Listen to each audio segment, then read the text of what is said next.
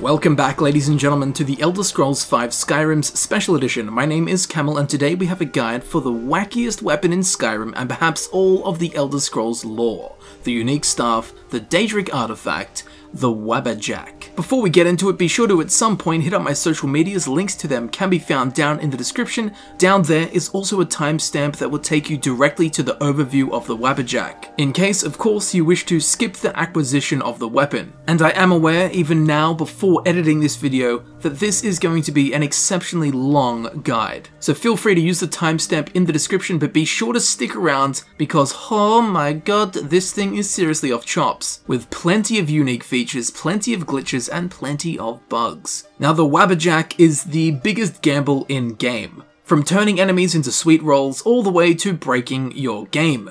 The Wabbajack hides many secrets, which we will discuss later on in the video. But for now, let's begin our journey. Firstly, we'll need to make our way to the capital city of Skyrim, Solitude. On the map, as we all know, it can be found up on the northern edge of Skyrim.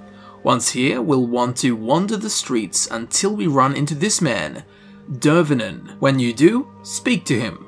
You help me? You help people, right? That's what you do! What do you need? My master has abandoned me. Abandoned his people. And nothing I say can change his mind.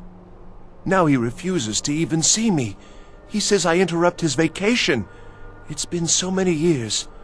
Won't you please help? Why don't you leave your master? Oh, you just don't understand. Without him I am not free. Without him I am doomed. All of his empire shall fall into chaos. Alright, how can I find your master? Last I saw him, he was visiting a friend in the Blue Palace. But no one as mundane as a Jarl. No, such people are below him. No, he went into the forbidden wing of the palace to speak with an old friend. Said it had been ages since they had last had tea. Oh, and you'll need the hip bone. It's very important. No entering Pelagius's wing without that. Why do you need him back? Without his guidance, our homeland is falling apart. North wages war against South. The holy flame flickers and dies. We need his return. Oh, but I'm sure he'll repay you when he comes to his senses. His favor is a powerful, powerful thing, and so very worth any inconveniences. How can I get to your master? He stays in the Pelagius wing of the Blue Palace. The doors are locked, and only Falk Firebeard can grant entry. But I hear the maids, Una and Erdi, know how to enter it for cleaning. Surely they could help for such an important matter. Who is your master? He is a great man, but one rarely praised. He rules twin empires that span the length and breadth of our minds. All know him, but few can name him. But he has forbidden me from saying his name. He says it distracts him, and woe to those who draw his ire. But you will know him when you see him. He's the one who made me like this. Alright, so now we'll have some interesting information from Dervinen.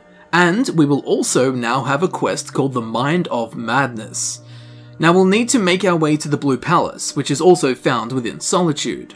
Once inside, hunt down the two maids, Erdi and Una.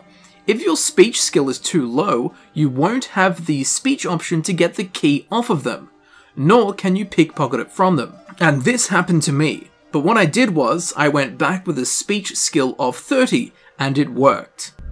Yes? I need the key into the Pelagius wing. Oh, I'd get in trouble for that. It's not allowed. Besides, it's scary in there. Look, Falk asked me to check it out. Totally lying. Well, I suppose in that case it's okay to let you in. But only briefly. Be careful and come right back. Alright then. Now, if you have finished the Wolfskull Cave quest for Falk, he would just give you the key when asked. So now we have the key. Let's make our way to the Pelagius wing that can be found in the Blue Palace. It will be marked with a quest marker, but in case you can't find it, it's here on the map, found in the southwestern corner of the Blue Palace. Make your way inside, have a wander around, and eventually this will happen. Boom. Teleported. Marty, Pelly, my dear. Oh, I couldn't. Goes right through me. Besides, I have so many things to do. So many undesirables to contend with. Naysayers, buffoons, detractors. Why, my headsman hasn't slept in 3 days. You are far too hard on yourself, my dear, sweet, homicidally insane Pelagius. What would the people do without you? Dance, sing, smile, grow old? You are the best septum that's ever ruled. Well, except for that Martin fella. But he turned into a dragon god, and that's hardly sporting. You know, I was there for that whole sordid affair. Marvelous time. Butterflies, blood, a fox, a severed head, and the cheese to die for. Yes, as you've said countless times before. Harumph! Well then, if you're going to be like that, perhaps it's best I take my leave. A good day to you, sir. I said good day! Yes, go. Leave me to my ceaseless responsibilities and burdens. Okay, so now we're in this weird area. Let's go up and speak to none other than this brilliant looking man. How rude! Can't be bothered to host an old friend for a decade or two. Who were you talking to? Pelagius the Third. Now, surely even you know about Pelagius's decree. On his deathbed, and this was inspired, he forbade death! That's right! Death! Outlawed! Wait, where are we? Inside the mind of Pelagius, silly. Oh, is it your first time? I'm here to deliver a message. Really? Oh, what kind of message? A song? A summons! Wait, I know! A death threat written on the back of an Argonian concubine. Those are my favorites. Well, spit it out, mortal. I haven't got an eternity. Actually, I do. Little joke. But seriously, what's the message? Look, I think I made a mistake coming in here. Oh, no mistake at all. What you made was a choice. Granted, not a very wise choice, but these things happened. Oh, the folly of youth. You know, you remind me of myself at a young age. All I cared about was riding narwhals and sleeping in honeycombs and drinking babies' tears. Word of advice, if you ride a narwhal, mind the pointy end. But there I go, waxing poetic about my misspent youth. Now, where were we? Yes, you're the mortal messenger. And I am? Honestly, have you any idea? I'm afraid I don't know, sir. Even though your name's on screen. Wrong! Actually, you do, sort of. I am a part of you, little mortal. I'm a shadow in your subconscious, a blemish on your fragile little psyche. You know me, you just don't know it. Sheogorath, Daedric Prince of Madness, at your service. So does that mean that you'll leave or not? Now that's the real question, isn't it? Because honestly, how much time off could a demented Daedra really need? So, here's what I'm going to do. I'm going to leave. That's right, I'm done. Holiday complete. Time to return to the humdrum day-to-day. On one condition. You have to find the way out first. Well, good luck with that. Alright, what's the catch though? Ha! I do love it when the mortals know they're being manipulated. Makes things infinitely more interesting.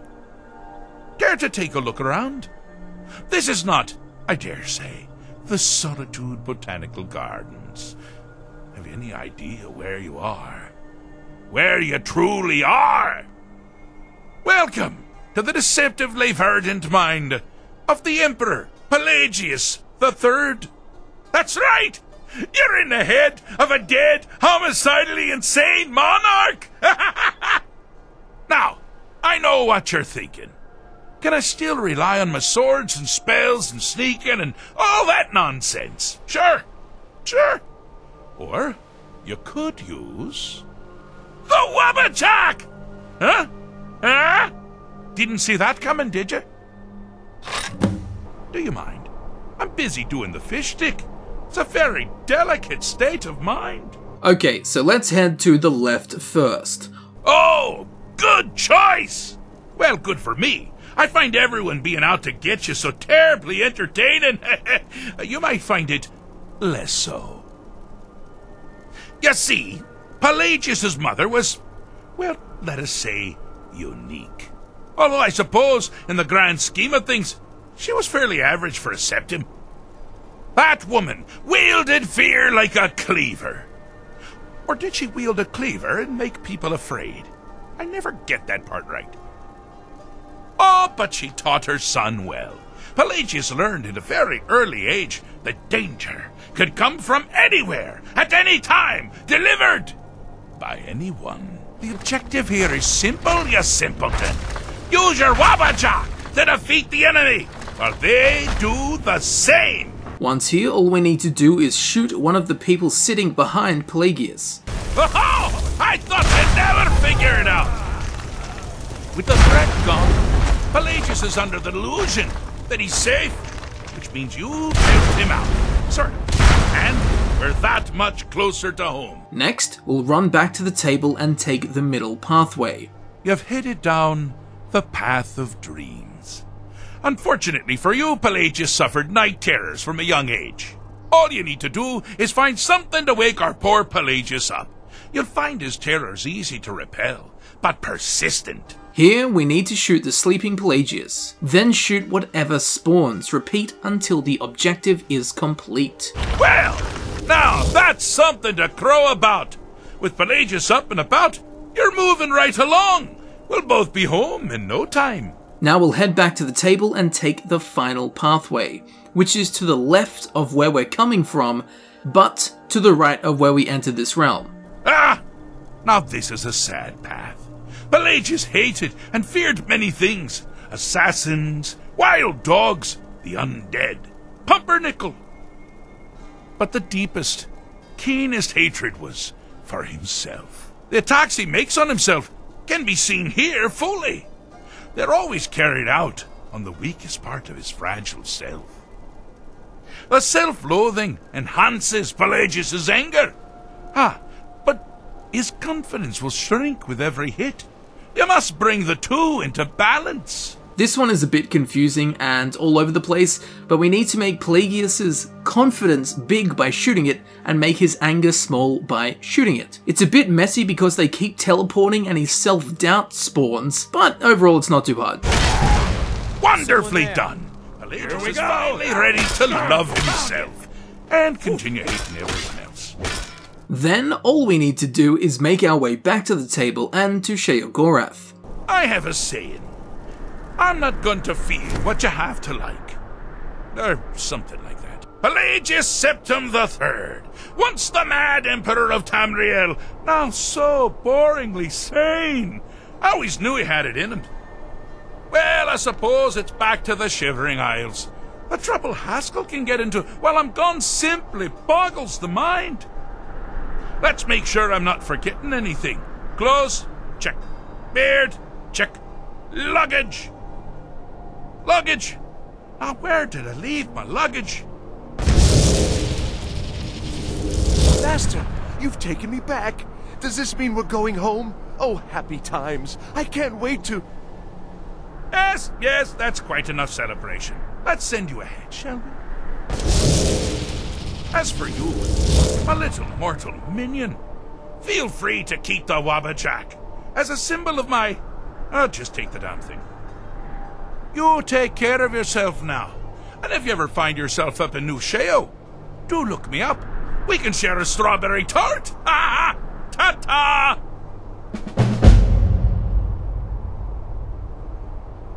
Alright, thanks buddy, let's check out the Wabbajack before he changes his mind and turns us into a pile of cheese. The Wabbajack. It's got a base damage of 27, which doesn't really apply, and we'll talk about that in a minute. It's got a weight of 10, a value of 1,565, and its enchantment. A blast from Wabbajack with an unpredictable effect. Now before we get into the staff's mechanics and intricacies, let's quickly touch on its physical appearance.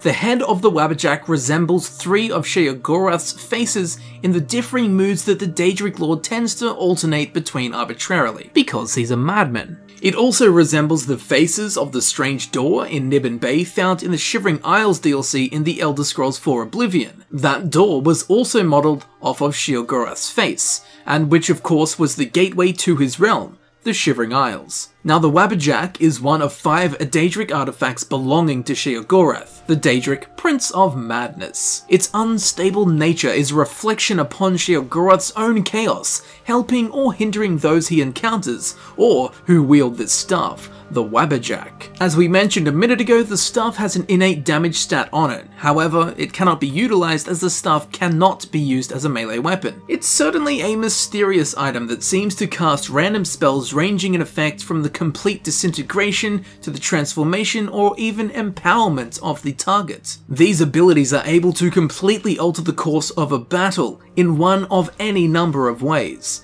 In good ways, in bad ways, and overall in weird ways. Here is a full list of known effects of the Wabbajack, and of course be sure to let me know in the comments if you've experienced any effects other than the ones I'm about to list. So the known effects of the Wabbajack are as follows: Fireball, Thunderbolt, Frost Rune, Unrelenting Force Effect, the throwback effect of the shout, Heal Other, Disintegration, Transformation, can summon a Mudcrab, a Daedra, a Rabbit, a chicken that explodes after 20 seconds. It can transform your foes into a chicken, a rabbit, a Dremora Lord, a random Draga, goats, spectral ghosts. It can also completely destroy your enemy by transforming them into a sweet roll, a Fountain of Septims, or a random book. It can also turn them into level Dremora, it can turn them invisible, summon enemy Dremora, it can do an ice spike, it can instantly kill the enemy, leaving them as a ghostly remains. It can fear, drain stamina, paralyze, unequip the target's armor, absorb health.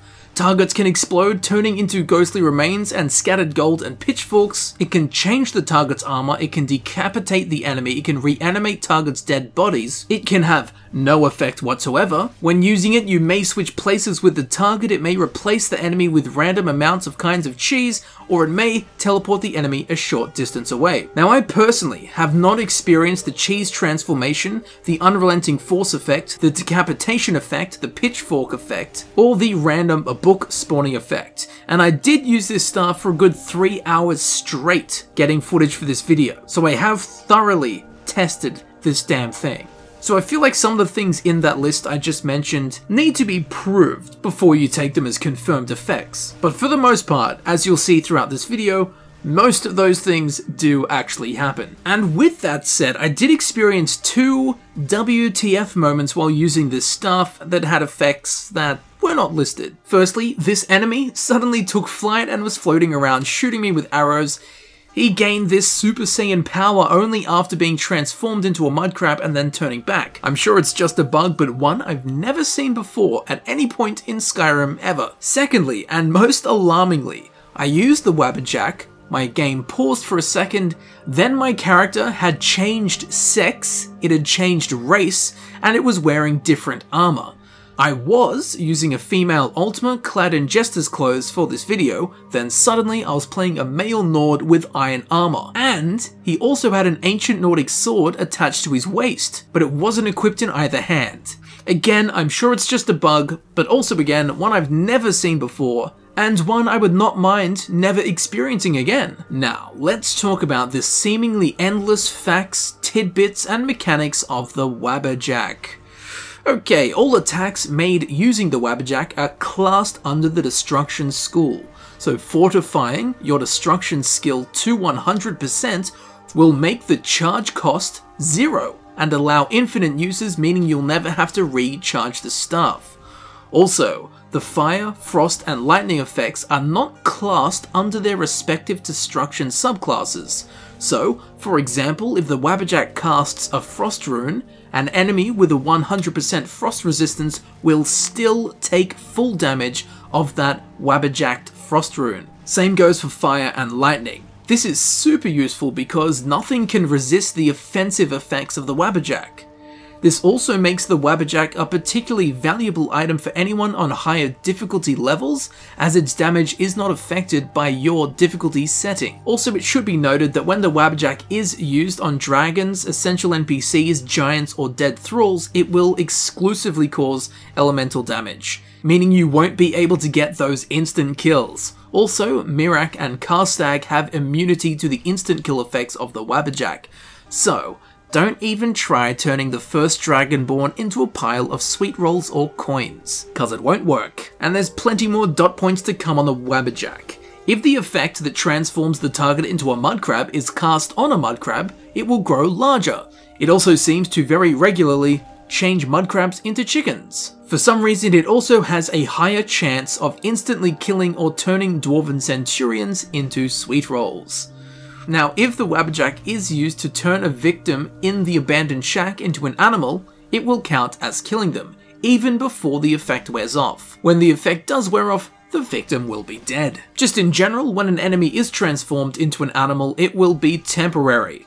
But if they are transformed into a food item such as a sweet roll, it will be permanent. And more often than not, instead of transforming an enemy into an animal, it will instead spawn that animal next to the enemy, and these spawned animals seem to hold the enemy's aggro for the duration of their existence. This is actually really useful because it gives you a break from the fight, or you can stand back and do your thing while the enemy fights this freshly spawned mudcrab. Also, if a target dies while it is transformed as an animal, the animal that they were transformed into may be spawned upon their death. Now, if a spawned Dremora Lord fades while being decapitated, it may remain alive without a head. And very, very rarely, targets transformed by the Wabbajack may never turn back. If this happens, they also cannot be damaged, so they are essentially permanently transformed into an immortal rabbit, chicken, or mudcrab. Now, when an enemy is turned into an item such as a sweet roll, sometimes it cannot be picked up. And for some reason, if the target is turned into a burst of septims, it will count as stealing if you try to pick them up. When the Wabbajack is used on a man sitting in a cart,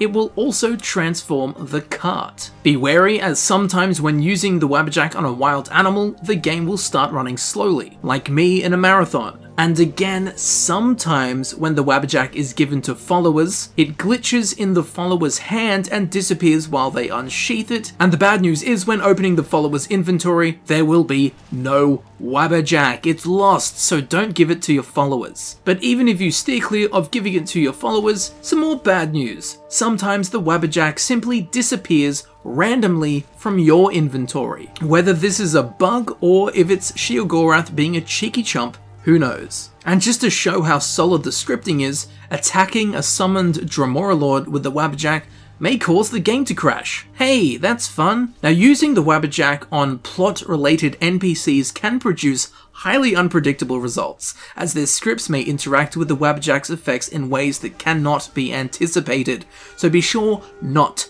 to do that. Now, if you like to live on the edge, and you do give your follower the Wabbajack, and it does end up working, when they use it, the only effects that will happen are the damage dealing attacks, not any of these random crazy Sheogorathish effects. Also, more disappearing Wabbajack, when it is placed on a weapon display or weapon rack, of course, like most items, it has a pretty good chance of vanishing, so steer clear of those old weapon racks. Now, the majority of the Wabbajack's effects are considered harmful, thus making it a crime to use it against friendly NPCs. Also, you may get some new friends, as once you have acquired the Wabbajack, a Sheogorath worshipper called the Madwoman may randomly run up to you and ask you to Wabbajack her. She wants to be blasted by my staff. That sounds like Friday night. Based on the Wabbajack book in-game, it seems the staff has a detrimental effect on users, making them obsessive and outright insane. Of course, this keeps with the theme of the staff's creator and implies an explanation of how Sheogorath looks if the hero of Kvatch is really who the character meets in the Mind of Madness. Now, the name of his staff, the Wabbajack, is most probably an allusion to the Lewis Carroll poem called the Jabberwocky. Wabbajack, Jabberwocky, yeah, it's pretty similar. So overall, what's going on with this thing? The Wabbajack is an easy weapon to earn and a very powerful staff. It is a long-range weapon, which makes it quite useful for fighting foes while standing a long way away. You just need some damn good aim. I mean, obviously it's super handy, being able to suppress an enemy by turning them into an animal, blast them with a powerful offensive destruction spell like Fireball, or instant kill them with a stop to their heart, or being metamorphed entirely into a sweet roll or a fistful of coins. It's a damn good weapon, and in most cases will completely nullify your enemy, maybe not straight away, but before it does, it will confuse them, then nullify them. Also, if you fortify your destruction skill by 100%, it will have infinite charges, as we discussed earlier on in the video. So I mean, yeah, the Wabbajack is chaotically powerful, so enjoy it while it lasts.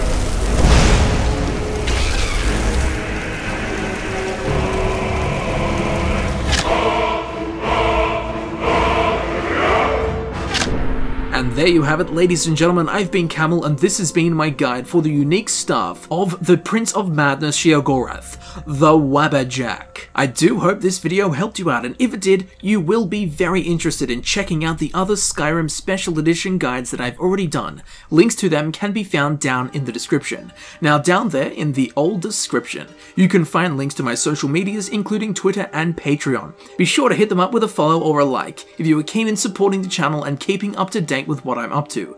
As I'm sure you know, all of my time and energy goes into making these videos for you, so your support is most appreciated and welcomed in any and all forms. So thank you very much for watching, thank you for supporting the channel, and I will see you very shortly in the next video. I'll see you there soon.